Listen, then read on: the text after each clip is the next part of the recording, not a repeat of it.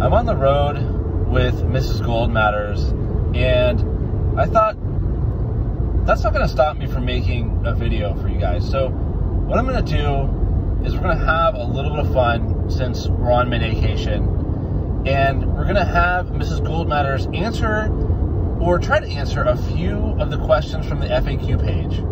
So here we go. Number 1. Hello. That was a question, but that's okay. What is the difference between Mene and other jewelry? Mene is made of 24 karat gold, as opposed to other companies that make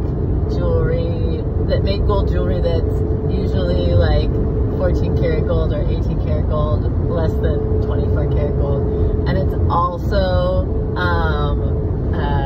there's like the, whatever you guys call it, the price transparency, where the Mene is sold by gram weight gold, and it like fluctuates based on the gold price.